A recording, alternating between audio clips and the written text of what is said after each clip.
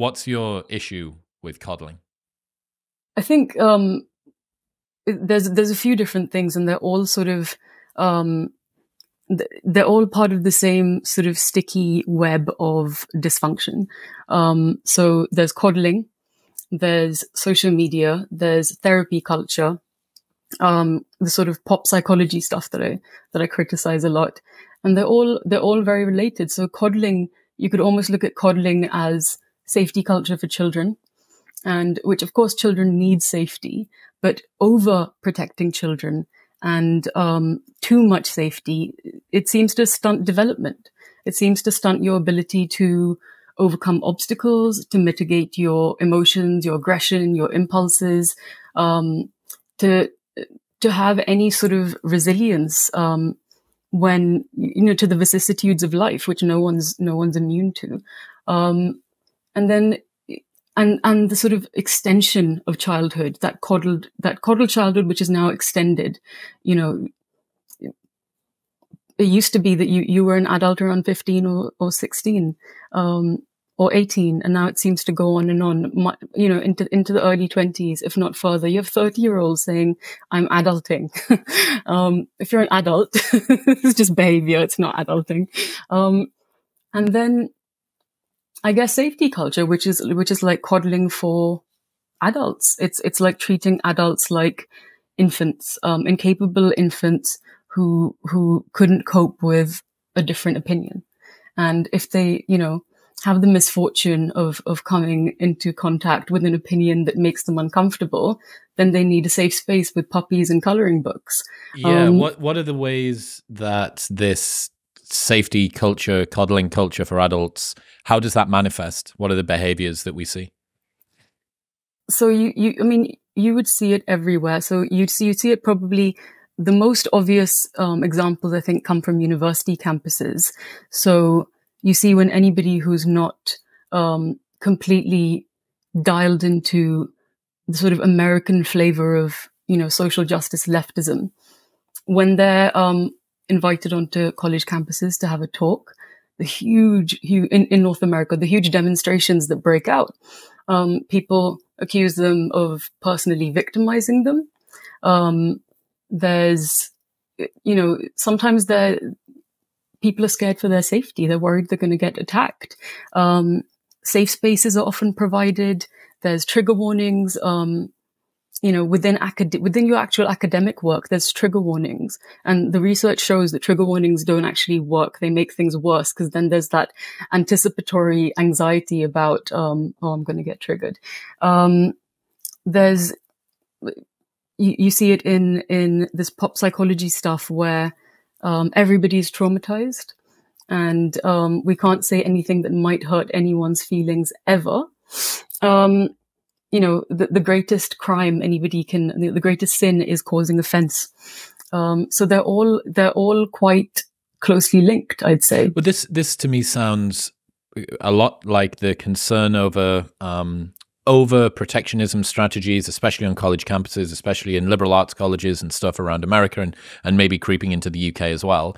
But what does this have to do with adult mental health? Like, how is this not just a culture war topic? Like, because you have expertise. You're a practicing psychotherapist. Yeah.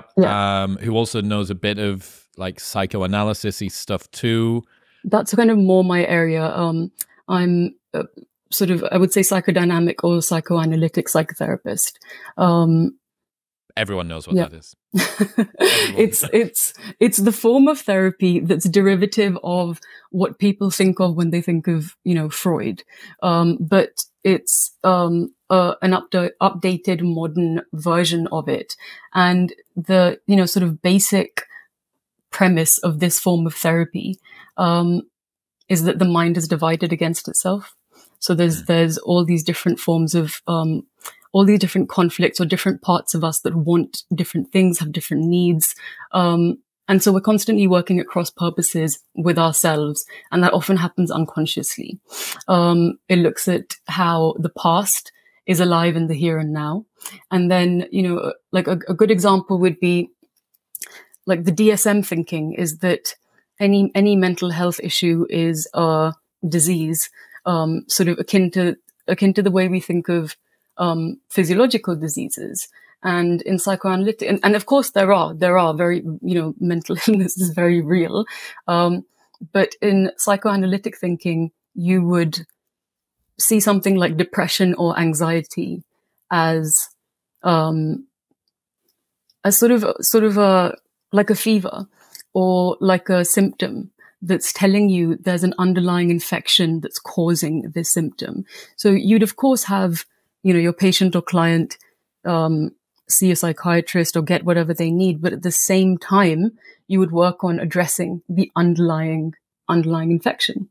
Yeah, I had a Jonathan Shedler on the show a little while ago, and I'm a big fan of him. Yeah, he was phenomenal, and that was the first time that I really started to see a bit of the psychoanalytical, psychodynamic-y stuff. I'm like an EP boy through and through. Like I know my evolution, and then all the rest of this stuff is like again outside of my area of expertise. But yeah, so again, just round this out for me. You are mental health expert, work with clients one-on-one, sort of very well qualified, but draw this line between what kind of sounds a little bit like what Ben Shapiro might talk about a lot and mental health. Like how do your expertise give you an insight, or what is happening in these environments that's impacting your world and the people that enter your world?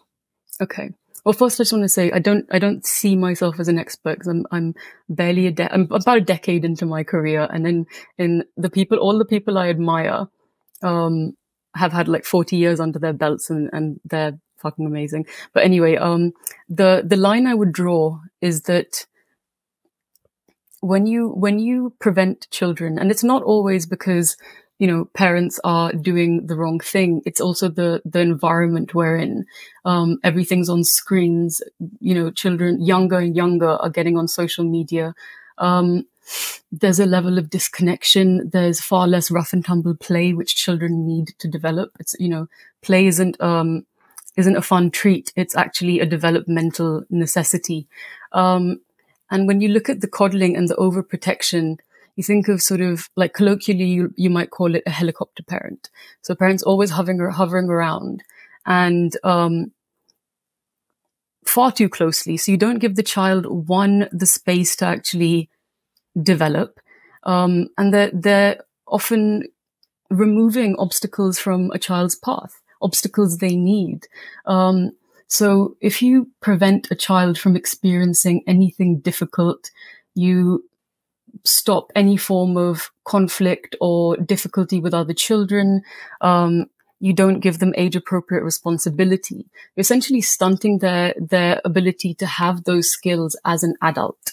And you're also stunting their ability to learn how to go through something difficult and manage your emotions around it. We see these like vast groups of adults that just can't manage their emotions when something difficult comes up. Like they can't take their punches standing up. Every single time they're flattened.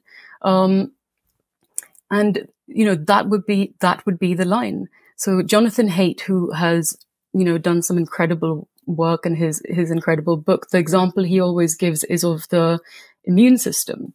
And which ties into Nassim Taleb's idea of anti-fragility. And the immune system, for us to develop immunity, we have to come into contact with pathogens. We have to come into contact with things that threaten the immune system and stress it out. And it's only by coming into contact with those difficult things that the immune system sort of learns to fight them. Did you see that children who live in a household that's got a dishwasher have double the rates of asthma, and children who live in households that have a dog have half the rates of asthma? So but that makes perfect sense, because the peanut allergies, the rate of peanut allergies is also skyrocketed. You know this, because there's, again, the safety culture. There's so much protectiveness about some child in this class might have a peanut allergy. So there's nothing, no nuts allowed. Right. So and we have almost a, there's a mirror scenario going on here between what happens biologically in terms of the immune system and what happens psychologically in terms of our ability to be robust. So absolutely. What do you think, victimhood culture, being a victim, again, very popular term that's been thrown around a lot. What do you think most of the conversations around victimhood miss?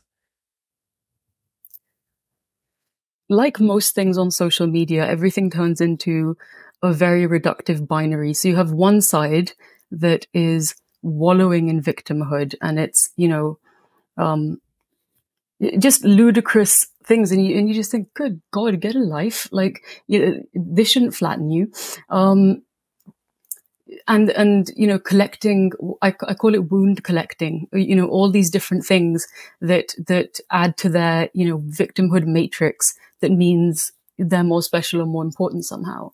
And then on the other side, you have people that seem to have absolutely no basic human empathy and, just sort of shame and castigate anybody who might be having a hard time or been through difficult things. And I think the nuance that gets lost is that there's a big difference between actually having been victimized and identifying as a victim. And what I'm criticizing is always the latter. So there are people who've been victimized, and in my anecdotal experience and in my clinical experience, I find that people who've really been through horrible, horrific things often do not want to see themselves as a victim, because that adds to, the re-traumatization feelings of having their agency taken away from them. There are often people who had no choice but to find the resources to survive, who are still suffering the impacts of what they went through. And it's more the people who have, a certain degree of anxiety and neuroticism and low mood and, great difficulty regulating their affect or their emotions that identify as, that really sort of hone in on this victimhood stuff, because it gives them a really helpful, convenient framework that explains what's going on for them, while also giving you social currency. And you're much less likely to be demonized and attacked if you're a victim. Yeah. What's the difference between pain and trauma? Pain is just a reality of life. We all have pain. Every single one of us has pain. That's just, the human condition. Trauma is, the word trauma as well, it's so flat and it's difficult to sometimes pass it out. But traumatic exposure is going through something that, like having lived through war, or being physically abused or sexually assaulted, any of those sorts of things that completely overloads your capacity to cope, to the point that you might not even be able to form memories of what happened to you, or what you went through. And then it leaves an injury, and it's an injury that's neurobiological. So, it actually changes the structure of the brain. It changes, and, it's also psychological injury. And people have symptoms like, the stereotypical things that you see in films, which is flashbacks and, reliving what you went through and nightmares, but also things like, insomnia and intrusive thoughts and pervasive, overwhelming feelings of shame, or that you're a bad person, complete damage to your capacity to attach to other people because your trust has been so badly broken. It's one of those things that's so alive in your everyday that it's almost as though you're always responding to the traumatic thing you went through. And there's also a difference between going through something like that, something traumatic, and developing PTSD. Because not everybody goes through something traumatic and develops PTSD. And the protective factors there seem to be meaningful relationships and support. If you have that before, during, and after, it can help mitigate the impacts of the traumatic experience. And then people who do develop it often don't have support, and also sometimes have a history of some form of abuse or mental health difficulties, or Yeah. And temperament, individual temperament. One of the quotes from you that I love is, being impacted by what happened to you isn't victimhood, it's human. Making an identity out of it is victimhood. Yeah. Yeah. And it's that sort of degree of attachment, right? This sort of romanticization of pathologization. That's such a good way to put it. Yeah. When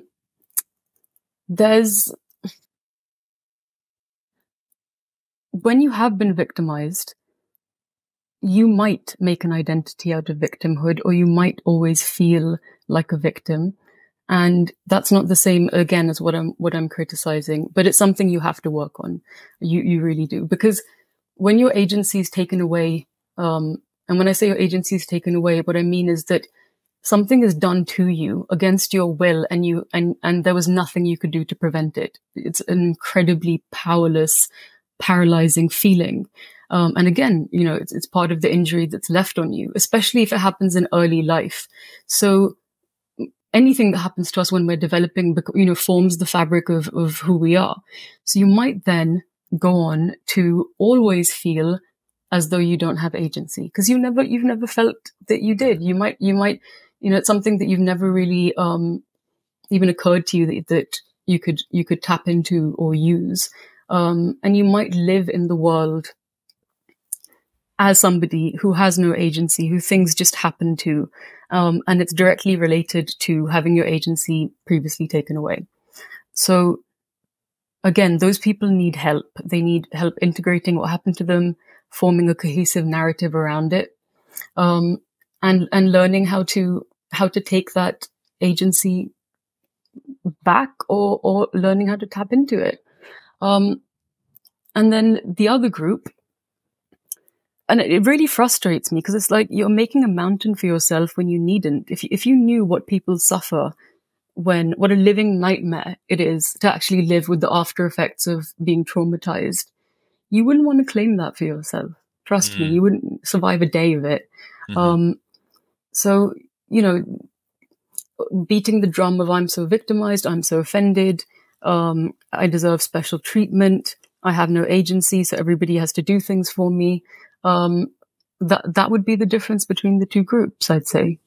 Yeah, it's interesting. I kind of made an analogous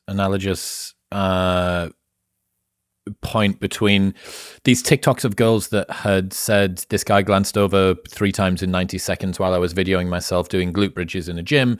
Therefore, this is toxic male gaze and it's the patriarchy and you should be worried because men are predators. What that does, if it's responded to positively and if the internet says, yes, you were in the right, what happens is many other girls use that as their new bar for what is and is not acceptable behavior from men.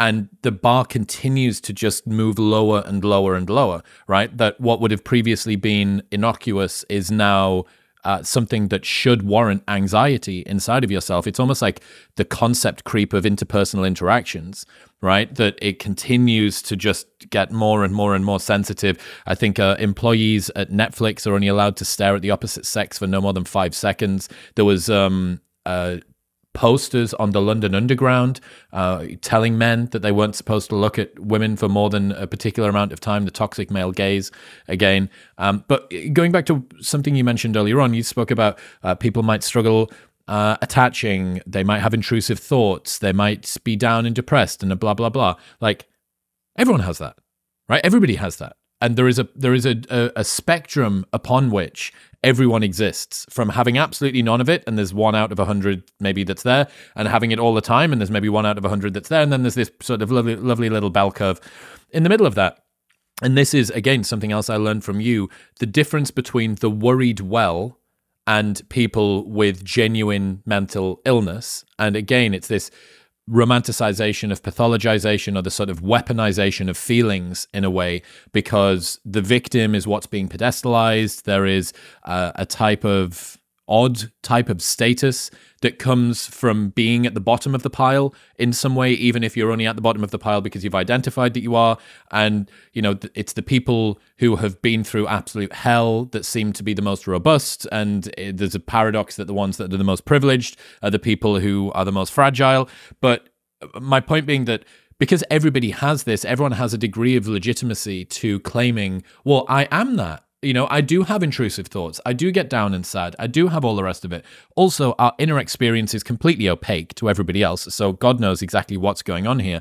But yeah, this desire from people who don't have a real mental illness issue to use the label because it gives them some sort of power. And I don't think it's all to do with this desired overreach for status by being a victim. I think a good chunk of it as well is by pathologizing whatever the problem is, it gives you a sense of control over what's happening, right? That it's not just, wow, the world is random and sometimes I end up on the receiving end of bullshit. It's, oh no, this is because of it's got a name to it, right? That helps me to kind of box it into a particular type of issue and it gives me some sense of order, right? Outside of the chaos.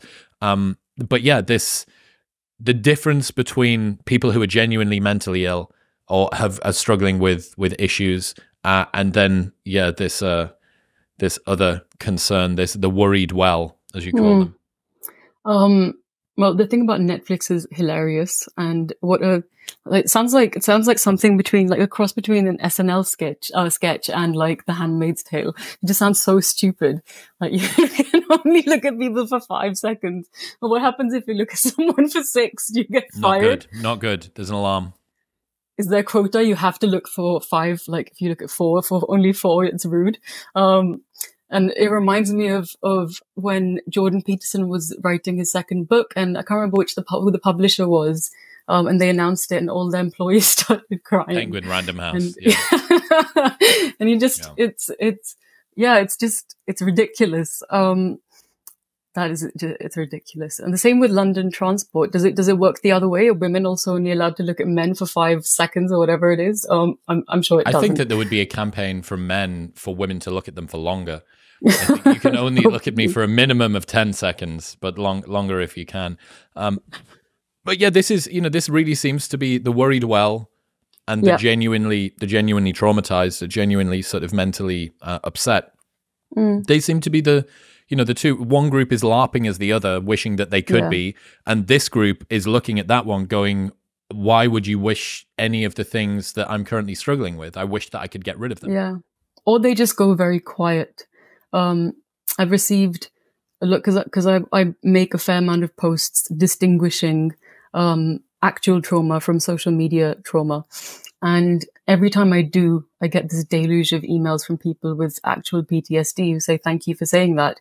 I don't talk about, what I've been through anymore because I live with this, that, and the other. It's like having a disability. And my friend who just had a breakup is saying that we're suffering from the same thing. So I just don't talk about it anymore. The worried well, I mean, really that's just another way of sort of neuroticism, I guess, which is being susceptible to negative feelings. And I think the level of information online that's shared under the guise of psychoeducation really doesn't help because it's completely decontextualized knowledge. Like in the UK, psychotherapists are not allowed to diagnose. You have to do quite a lot of additional training and you have to be a clinical psychologist or a psychiatrist. And it takes time to learn, how to discern what something is. There aren't necessarily the same kind of bright lines in, psychopathology that there are with physical illnesses. And, like you said, it's called medical student's disease. So when you're training to be a doctor or a therapist or something, everything you read, you think, oh my God, I must have this. And it's, and we're just doing that to everybody. We're just unleashing that on the public. The difference is that you continue your training and then you understand why it all resonates. You understand that, no, I don't have every single, diagnosis in the DSM, but the lay, public don't have that. They just get the 5 signs you have anxiety or 6 signs that you've got OCD.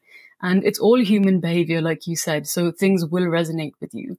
But there's also a difference, like what one person might call an intrusive thought might be, oh, just a random thought popped into my head. What somebody with OCD or PTSD might well, what is an intrusive thought for them is suddenly I had this awful flash that I'm going to, this image in my head of stabbing my mother, and I'm really scared I'm going to lose control and do it. Yeah, I suppose the fact that you need to communicate this, and especially when it's done online on Instagram captions or whatever, that it's done in a manner that is still largely open to interpretation, and maybe is even designed to be done so, kind of the same way that a medium or an astrology card is purposefully vague and uses language that's so woolly that it could be interpreted by anyone, like the astrology of psychology that we've got going on here, where you allow it to be interpreted how, oh, that's me. This post is so me, or this post is my spirit animal, right? Like that feeling of being seen. You can't say spirit animal. That's highly problematic. Why is spirit animal problematic? I believe it's problematic because you are culturally appropriating a Native American idea. I see. So nothing can be a colloquialism anymore. If the Native Americans come for me, I will apologize appropriately after they've scalped me and chopped my head off. Yeah, this almost purposefully woolly language, and there is, again, I don't want it to seem like anybody that's going through, I've been through mental health struggles myself throughout all of my 20s. Like, I really, really want people to understand that there is a conversation, understand that there are resources and there is help and all the rest of the things that you can do. So I don't want it to be like us lambasting it, but the main reason is that people feel like their emotions are a personal curse on them, right? I'm never, no matter how good friends me and you become, I'm never going to know the texture of your own mind. I'm never going to know what it feels like to be Seerut, right? I'm not going to know. When you say sad, do you mean what I mean when I say sad? When you say that you couldn't sleep because you were overthinking last night, are you overthinking at the same sort of pace that I am? Or just how visceral is the emotion? Are you sweating? Do you know what I mean? And this desire for us to feel seen, right, in a world that's very atomized and individualized, where the self is upheld more highly than everything else, and we're obsessed with our own emotions. In this world, someone that posts something that makes us feel like we're not, that this isn't some individual, like custom drug that's been pumped into our veins to make us suffer. Oh, it's just a part of the human experience. That's me. So I understand the compulsion to pathologize and put a label on the things that we're feeling, because it makes us feel less objectified by our own emotions, less of a victim of our own issues. It's look at 20,000 likes on this Instagram post. Like, all of those people are too. Some of those accounts are very clever about how they do it. And they put things in a way that will resonate or will cast the widest net possible, because it benefits them. There's a couple of things there. So one, absolutely, if you're struggling with something and you find out that this is something other people suffer from too, there's a name for it. It changes your relationship with the thing that you're suffering from. So imagine, for example, having the symptoms of anxiety and your heart races and you've always got, butterflies in your tummy and your hands have a tremor and you're always worried and, some of those feelings, and you don't know what it is and you don't know if anybody else feels that way. I think it would be absolutely horrific. And then you find out something called anxiety, and then you find out, why does anxiety form? What's the evolutionary purpose of having feelings like anxiety? And it can change your relationship to it. It can change the way you regulate and manage and respond to those feelings of anxiety. And I guess the other side of the coin is taking every normal little human emotion and attempting to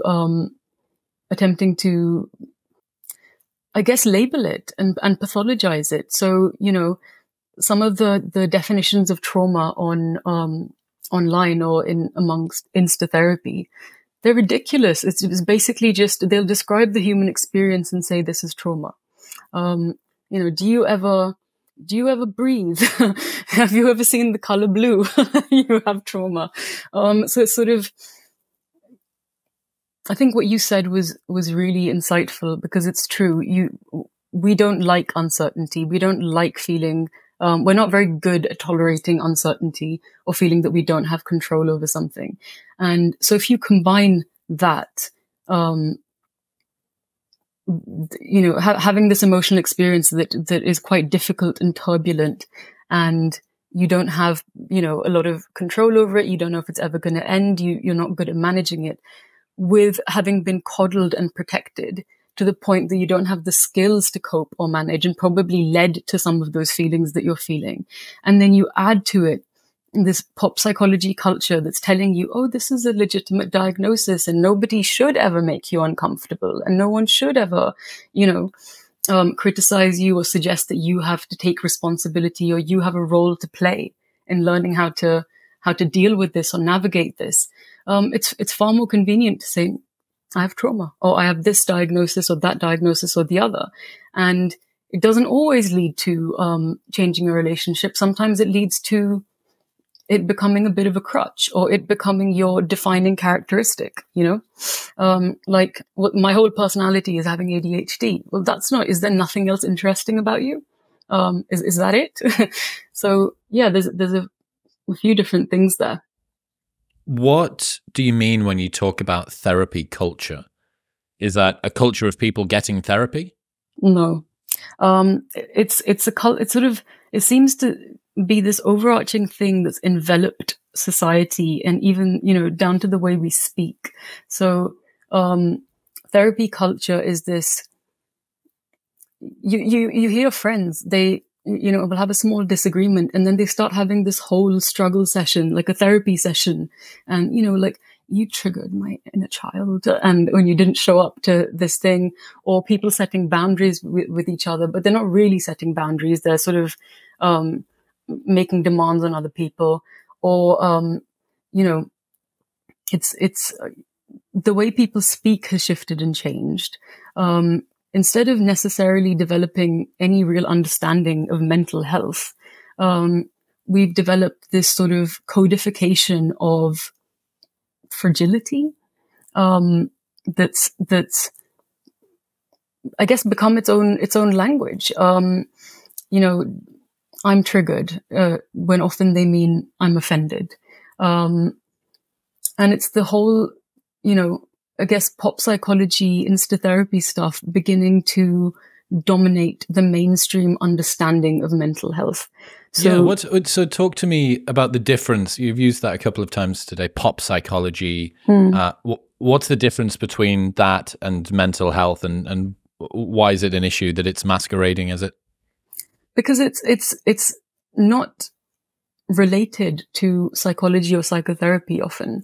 But speaking of psychotherapy, something you just said was, suggests maybe you're a natural psychotherapist, when you're talking about how I don't know what sad means to you. And that's something, again, in analytic therapy that you would do. So if you said, I feel sad, well, I would ask you what that means to you. You take anything that's abstract and you make it as specific as possible. But, a bit of an aside. The difference is that actual mental health is rarely spoken about in any real way, apart from maybe anxiety and depression. And, when they talk about mental health awareness, it's almost always, it's like Instagram therapists have become modern day clergy or something, or like pastoral counselors, telling people how to behave. So, giving people scripts for life, watering down important concepts like trauma and PTSD, lowering the bar, like you said, for, being someone pinching your bum is not nice if it's unwanted, but it's not the same as actually being assaulted. And conflating the two things is absurd. So it's all of those things kind of creating this blanket around people, this coddling blanket that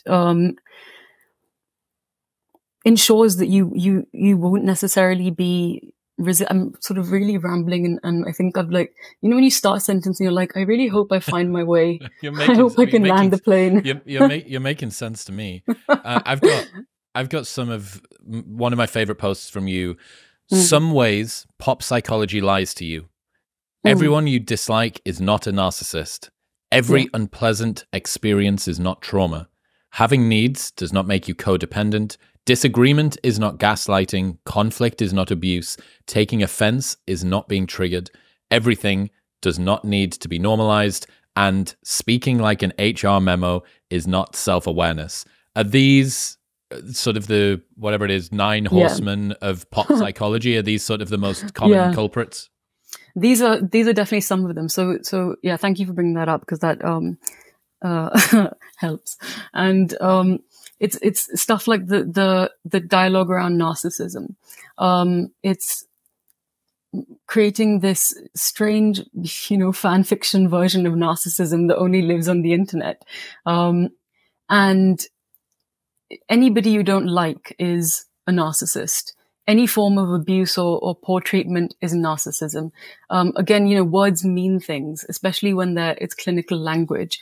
And we've taken this, you know, therapy speak, which is a part of therapy culture, and you use it to inflate every little thing.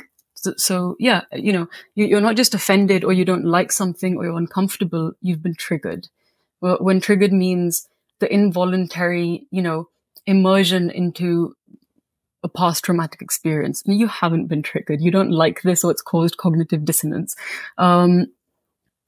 Anything difficult is trauma. It can't be pain. It can't be bad luck. It can't, there can be, it's a foregone conclusion. It just closes the door on any other possibilities, any explanation, that might not be this very convenient, bow to wrap around your experience. Yeah, any disagreement is gaslighting, any conflict is abuse. Yeah, you know, so someone disagreeing with you, what a convenient way to shut down the conversation, demonize them, make yourself the victim, and not have to self-reflect. Just say they're gaslighting you. You don't have to learn how to argue properly or defend your ideas. You can just say everyone's a gaslighter. How convenient.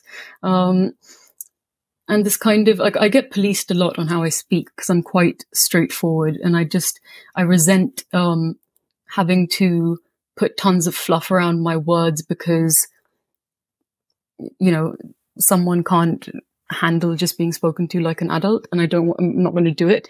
And I guess this is what they call tone policing. So I get a lot of comments in DMs from people saying, you know, your message is good, but the way you come across is really harsh. And I just think it really isn't. If you try and read it neutrally, it's just stating a simple fact or opinion most of the time. And if you heard me say it in my tone to your face, I don't think you take it the same way.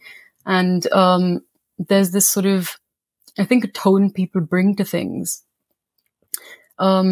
And again, similar to what I wrote in that post, I see a lot of that just in some of the responses I get. Even in this last week, I've had just this steady stream of abuse to do with anything I've said about Israel and Palestine. When mostly my position has been, don't bomb children. Like, I don't know what's, I'm not arrogant enough to pretend I know what the answer to the solution is. And I think anybody who thinks it's simple is a idiot. You know, just very, very stupid, because, you know, it goes back a very long time. There's so many factors to consider here. Anyway, so I don't know what the right answer is, but I do know that you don't just indiscriminately kill children. Just don't. And people read things that you haven't written, and they attack you for them. So, you know, like you're a Jew hater, or you're Islamophobic, or you're not taking enough of a stand, or something else. But then the other thing they do is they begin to use this therapy language to analyze you. And then you get that in some of the DMs. I think you're insert some diagnosis, or you're gaslighting everybody, or you're, And, you know, again, it's weaponizing this language. And I think that's one of my big problems with it, is that it gets used as a cudgel against people. Yeah. So weaponizing this language, you know, inhibiting any sort of actual self-reflection, finding a way to always land in the victim position, abdicate responsibility. Is there any argument to be made that this normalizes the conversation around mental health, which overall is a net benefit? We've got people maybe misappropriating language, using it inaccurately, imprecisely, but this is a conversation now where people are opening up about the way that their inner experience feels. This is a move in the right direction. How do the scales balance in your world? It's really difficult, actually, because I often don't think we are even talking about mental health when we say we're talking about mental health. But I think you're right. I think it's good that there's a more receptive atmosphere to people being able to say, actually, my mental health suffering at the moment, and there's a decent chunk of people who won't turn away or turn against you, who will be understanding and incredibly empathetic. And that probably is incredibly different to, you know, our parents' generation, for example. And I think, yeah, that is a net positive. That's really good. What would an actual conversation around mental health look like? I think an actual conversation around mental health would look like discussing actual mental health issues, what it's like to suffer from them, identifying, you know, some of the signs that maybe this isn't normal distress or normal hard time. There's something a bit deeper going on. Helping people, you know, learn how to manage their mental health. Similar to how a diabetic has to watch their sugar intake and take insulin. When you have an ongoing mental health issue, you need to manage it. You know. Right. I've kind of got it in my head that there's this. It's kind of like a global wide concept creep or an Overton window of what we've considered within the realm of the conversation about mental health. Yeah. As we've identified, you know, by DSM criteria, many people who say or use particular sort of pathological language to identify whatever it is that they got going on might not meet the criteria if they were to be assessed using that. But they've got something going on, right? They are sad, or they are depressed, or they are down, or they feel anxious, or they whatever, or they feel depressed, like they are not depressed, right? Yeah. So I think that, yeah, maybe you could say using the sort of psychoanalytic treatment style language is not really helping, and it's pathologizing and it's causing issues. But all that you do really there is kick the can down the road, right? That, okay, so we're not going to use that language anymore, but we still now need a huge new bucket within which people who are feeling a little bit sad, people who are feeling a little bit agitated, a little bit frustrated, they're a little bit wistful, they're a little bit whatever, right? There now needs to be an entire new bucket within which we put those people. And maybe it's not mental health. Maybe mental health should be held for an entire different lexicon, entire different sort of world. But the people who aren't lying about it and aren't completely making it up, which is a good chunk of them, the people who are genuinely feeling something that isn't meeting the medical criteria, but is still doing something that disrupts their quality of life, that group of people, you know, like that's, I would guess, the large group of people. But if that's not mental health, we now need to think about it. I think what's happened is it's become conflated, right? Like the acute but mild distress has been moved into this much more sort of aggressive medical language, but we still need to treat those people, and we still need to have a conversation around whatever those feelings are and whatever the name is that we give those things that they're feeling. Why can't we just say sadness or wistfulness or loneliness, or why does it need a whole new set of words? That's again, it's the human experience. And I think this is one of the things that we've lost along the way with the whole like follow your bliss and people thinking Hollywood films are what life is going to be like. Life is fucking difficult. You know, your feelings sometimes are incredibly hard to manage. things happen all the time. You know, you never know what's around the corner. Life is incredibly unpredictable. And I think there's this idea that it should be easy in some way, or that you know, if you're not happy or blissfully happy all the time, that there's something wrong. And there isn't. Unless you're a complete blithering idiot, who's happy all the time? Like, I don't know anyone. Everyone has, you know, ups and downs and differences and changes in mood and their own personal difficulties. And I think maybe, you know, using a word that I've come to loathe, maybe that's what we need to normalize, is that this is what being a person is. And, you know, you have to find, you can't change that. What you can change is making yourself stronger and more resilient, and to know how to respond when these things happen. You might not be able to control bouts of sadness or wistfulness or agitation, but you can learn that when you're in a hole to stop digging. You can learn that. You can learn how to climb out. You can learn how to avoid that hole sometimes. Where do you go to if, let's say that you're going through a bit of a tough time yourself, for whatever reason? Where do you go to in your mind? What are the things that you rely on? You know, it seems like people are relying on labels and medical language.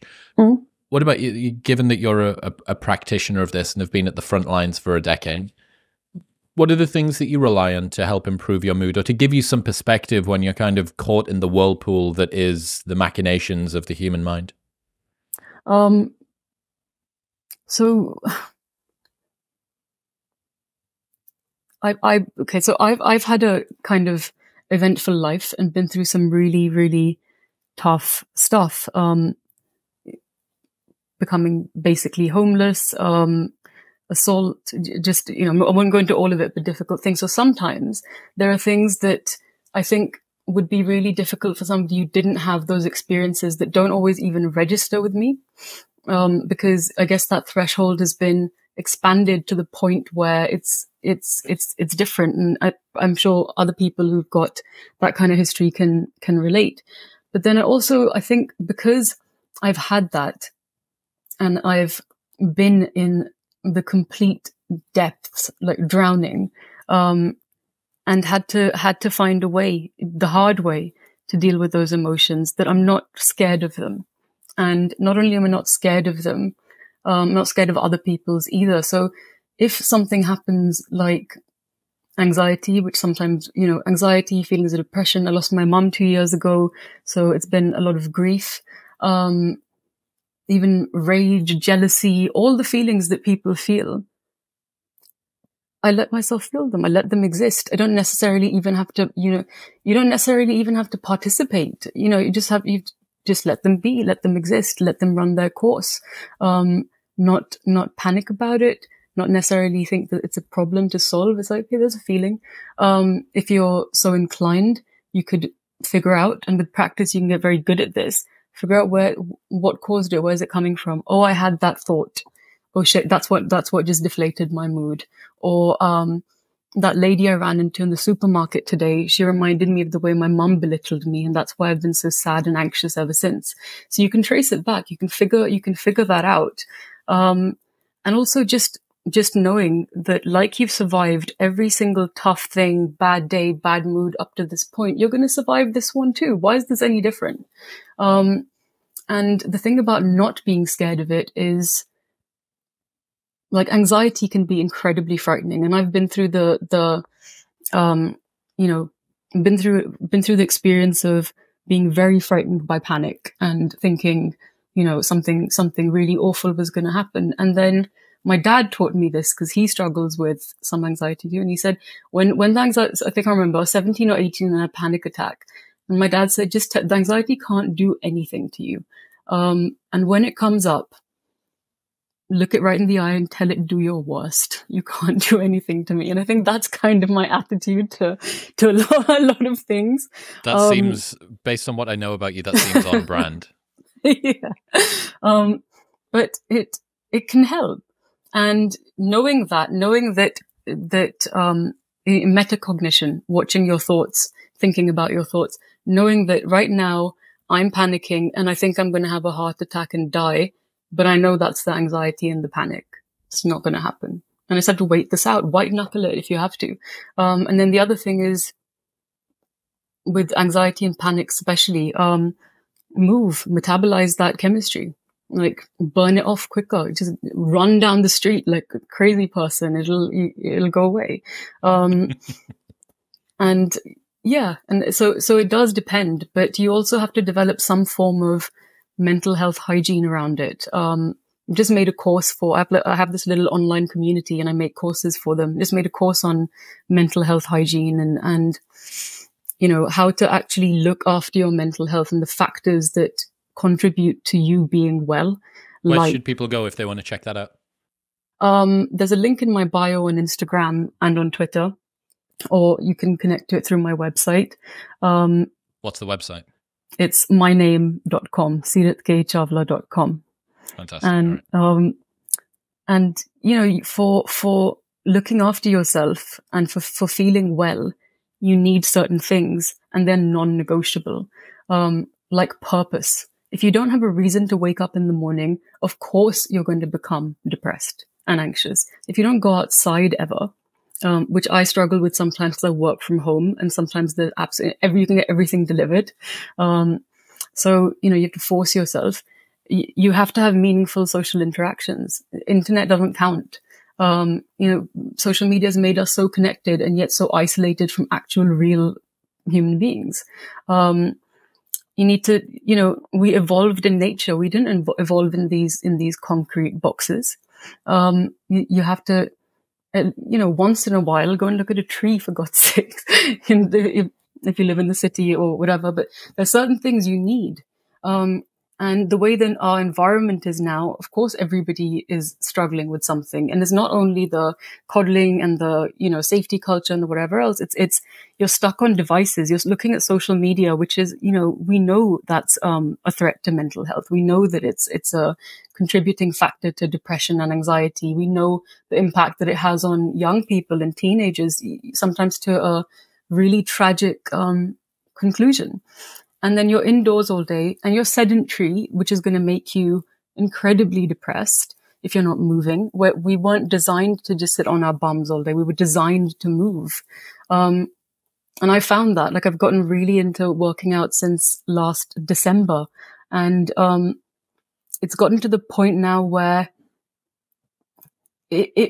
you know, so I finish work, and as soon as I finish, I just get on the treadmill. And sometimes I finish quite late, so that's just my transition. And it's almost, even if I'm tired, even if I don't want to do it, as soon as I start, it's that feeling of, like, you know, when you sink into a warm bath, and it's that kind of whole body, like, oh, that's better. That's the feeling. And, you know, there's, I'm sure, a really good reason for that, for why it feels that good, for why you know, there's so much that we need to be well that isn't a natural part of our environment anymore. Even staying up late and looking at the blue light in our phones, and there's so much that actively contributes to us being disconnected, sedentary, eating food that doesn't give us the nutrition that we actually need to synthesize some of those, you know, some of that neurochemistry. You're dealing with this onslaught of the most horrific, devastating things happening all around the world all the time, which we're not wired to handle. You know, we can't cope with that. Like, before, you know, I think the figure is something like, you would only know the bad news of your area and only maximum in your whole life know about 150 people in the kind of radius of the village or town or wherever you live. And, you know, to hear the bad news from this happened to the neighbor, this happened in the next town, and that's kind of it. Now we're hearing everything that happens everywhere all the time at the same time, and you can't cope with it. Yeah. Given that there's so much there that you've gone through, which is, you know, outside of the self, the way that we move, the things that we eat, the amount of sunlight we're exposed to, the friends that we have, the purpose that we use to propel us through life. Why do you think we've spent so much time obsessing about the self and our emotions in the West? Because life's too easy. Like where human beings aren't wired to just sit back on their laurels and enjoy the fucking sunshine. Like that's not what we're wired to do. We're wired to overcome obstacles and challenges and keep moving forward in some way. And when you remove all the challenges and make life too comfortable, it's like people start malfunctioning. And, when there's and I think there'll be a lot of people who absolutely balk at this and say, how dare you say life is easy in the West? And then I just think, go and live somewhere else for a little bit. And then you'll understand how good you actually have it. Like from every little thing, like, you're not going to have a power cut every day. You can rely on the electricity. All the sort of public services, you might find them too bureaucratic or annoying, but they work like a Swiss watch compared to some of the other places in the world. You're relatively safe. You've got free education and free healthcare in this country. Like there are dogs in this country that have better lives than people in other places. And when there's nothing external to necessarily struggle against, and then you have had these, coddling helicopter, overprotective parents removing any obstacle from your path. What's that phrase? Prepare the child for the road, not the road for the child. And you end up with, sorry, I looked away for a second and I completely lost my train of thought. Well, I've got what like something really interesting just came there, which is, it seems like victimhood culture has arisen because the human system's demand for challenges in life has outstripped the modern world's ability to supply them. Yeah, I think that's one factor, and that was really well said. But I think the other factor is also that because things have been so good, people have an unrealistic idea of what life should be like. So there should never be anything difficult. No one should ever be offended. You should be protected from your feelings ever being hurt. And this sort of very unrealistic Camelot-like idea for how a person should feel. You should, you see some of these posts on Instagram, like, you deserve this and you are worthy. And I don't know about you, but I didn't get that messaging as a kid, and I'm really grateful. And the messaging I got was, yeah, you can do anything you want, but get off your butt and earn it. And I'm glad. And if you're good enough, it wasn't you deserve it because you think you do. Who are you? None of us go through your schooling system and uni. If you go to uni, then you're just going to meet someone, your soulmate, fall in love. Then you're going to find your perfect career, which is going to be rewarding and pay you what you want. And, then you'll somehow magically have a really nice house and a car and kids if you want them.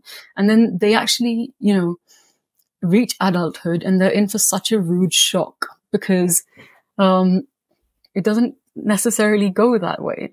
Instead, you struggle and you realize, no, there's no dream job and soulmate that's going to fall in your lap. There's, you have to make things happen. You have to take responsibility. And, combined with this self-esteem parenting that tells children constantly how special they are, how clever they are, how talented they are. And then they grow up and find out that the world doesn't reflect that back to them because maybe they aren't that talented and amazing, and become incredibly depressed and nihilistic. What do you think? It seems like self-worth, or the interpretation of our own self-worth, is kind of an important element here. What do you think people get wrong about self-worth and where it comes from? I think what they get wrong about it is that self-worth does not come from other people inflating you or, blowing smoke up your ass. That doesn't do anything. That doesn't hit the core of you. It's this whole validation, how it's so important. You invalidated me. Like, so fucking what? Like, you're an adult. And I think it doesn't touch the sides. And the thing it does is make people constantly dependent on more from those around them, which is why it's so crucial to have everybody validate your feelings and your viewpoint and tell you how wonderful you are. But actual self-worth is hard won, and it's earned through surviving things and, setting a challenge for yourself and actually accomplishing it. Keeping your word to yourself. Do you know how fucking difficult that is and how few people can do it? And I struggle with it all the time. It's a constant battle, but don't stop ever trying. Keeping your word to yourself will change your relationship with your sense of self-worth. Develop competence in something, have a purpose that makes you excited to be alive. All those things will not only take your focus off, this idea that having self-esteem, self-worth, and, warm and fuzzy feelings inside is, the be-all and end-all of life, but it'll give you that grounded sense of self-assuredness, I don't know, that changes how you feel in the world. I think you've just described probably the big changes that I made over the last decade. Yeah. Absolutely. Keeping my word to myself, being able to build up trust that if I said I was going to do a thing, that I was going to do a thing, creating a competency in something that I genuinely felt proud of myself about, having a purpose that gave me a reason to get up in the morning. These have been the big movers for me. And that's wrapped in better sleep and wake and more of a focus on like holistic health and fitness and not just looking jacked, and having people around me that seem to care about me, and integrating not just on the internet and all the rest of those things, right? But like the big movers largely have been my sense of self, which was born out of making promises to myself and keeping them. And I remember the first episode that I did with Jordan Peterson 3 years ago now, maybe more, he's got this little line, people can go back and listen to it, and he just like throws it away toward the end of the episode, and he says, if you want a true adventure in life, if you want an exciting adventure in life, tell the truth. Like, tell the truth and see how big of an adventure that is. He's like, boy, that's an adventure. And it's true. Like, if you want to, one of the most difficult, scary, terrifying things to do is to regularly just keep telling the truth over and over again. To not people please, to not be bitter or resentful posture, to try and inflate what it is that you've achieved or downplay it, to just say what it is, which is really the path of least resistance, because you don't need to create this big fucking mirage of stuff that's all hiding what's actually going on. And yet, for some reason, that seems to be just, it is very, very difficult to do. It's very difficult to do. And telling the truth to yourself, I think that can't be stated enough, because the ways in which we pull the wool over our own eyes is brilliant. But, I completely agree. And like, the truth is one of my, it's a really important value to me. And a lot of people really hate Sam Harris, but I like him for this, is because he doesn't try to pander to any tribe, especially the sort of like woke and anti-woke binary.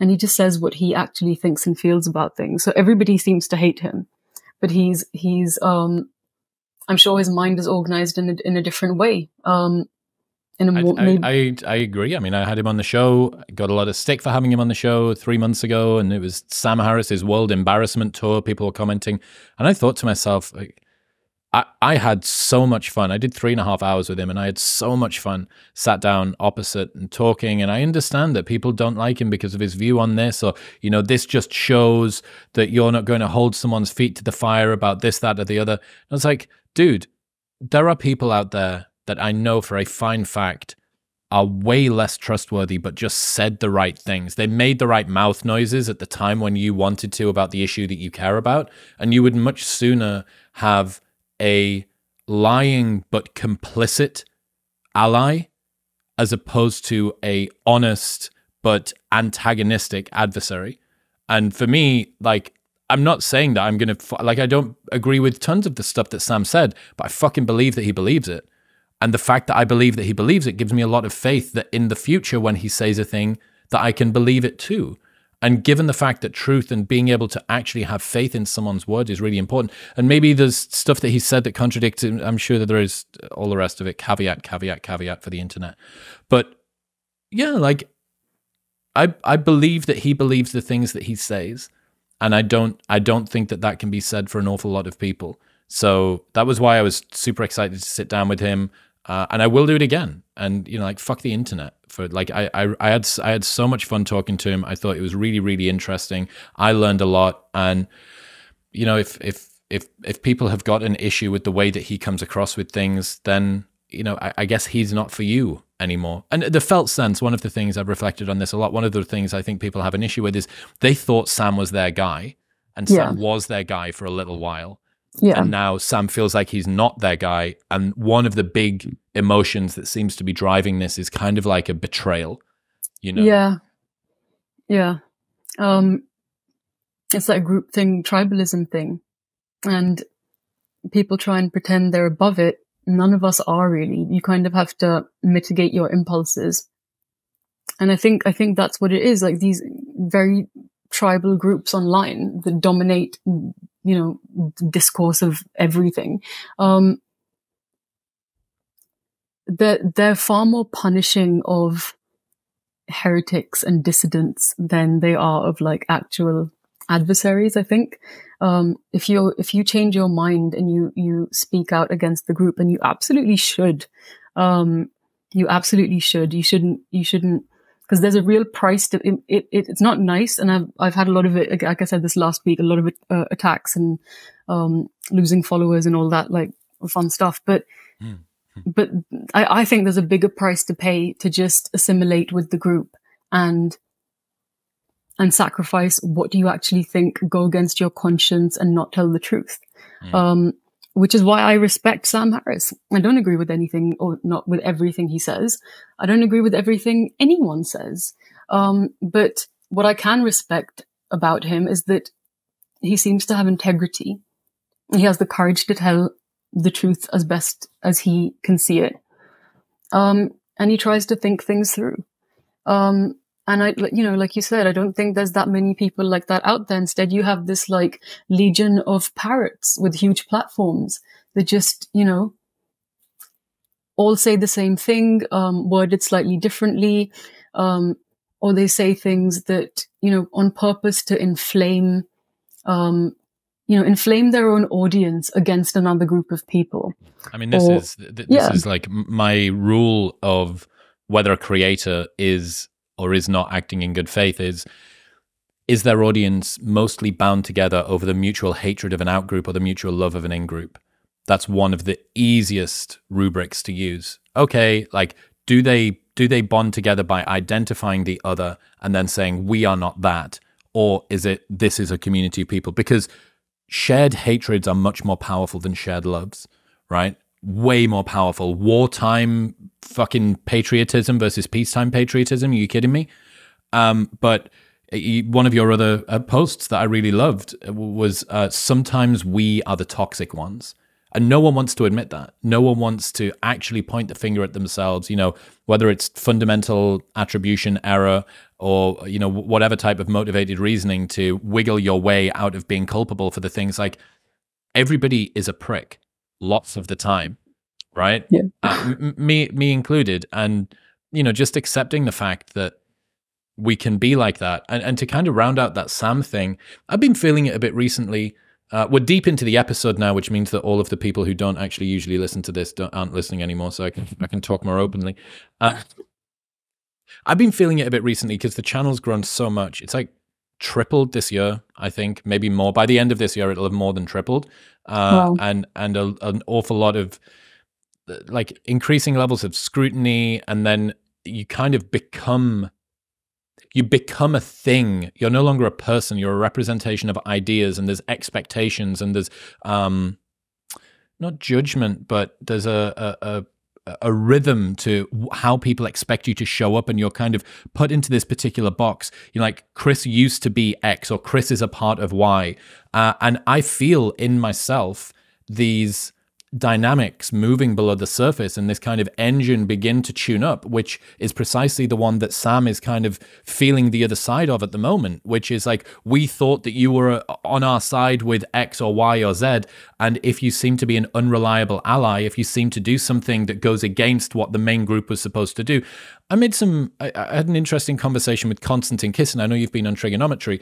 I had this conversation with him about how people on the right say you shouldn't judge people by one interaction, but, you know, Bud Light had a pretty stellar career of making like watery beer for Americans, and then they did the Dylan Mulvaney thing, and now the entire company was thrown under the bus. And I was like, I don't know, it's just a thought experiment. Like, it's an interesting, should this maybe, you know, maybe it could be a different perspective and we could think about it in this kind of a way.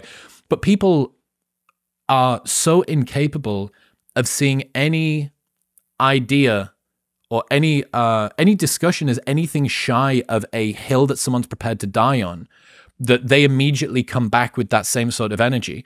And I'm like, whoa, this channel is evidently not for fucking you, right? If I can't play about with ideas on here, but again, you know, I see this dynamic, the one that we're talking about with Sam and maybe the one that he is on the other end of, where you go, well, it's way easier for me to just not play about with those ideas anymore. You know, this month, like 20 million people have seen the channel.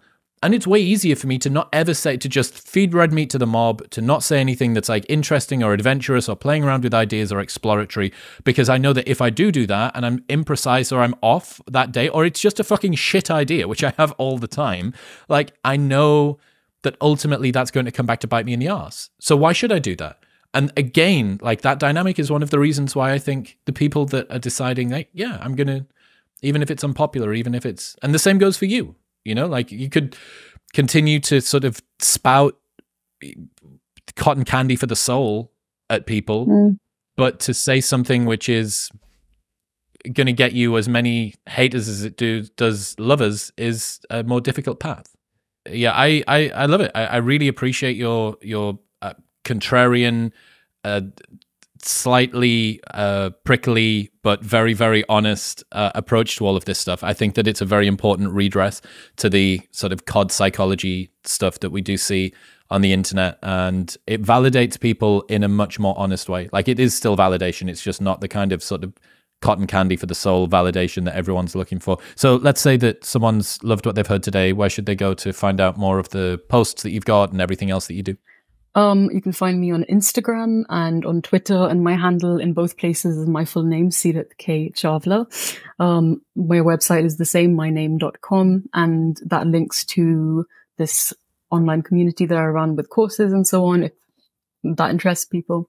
So yeah, that's where you can find me online. Don't try and find me in person, please. Hell yeah. Seerut, I really appreciate you. Thank you. Thank you so much. If you enjoyed that episode, then press here for a selection of the best clips from the podcast over the last few weeks. And don't forget to subscribe.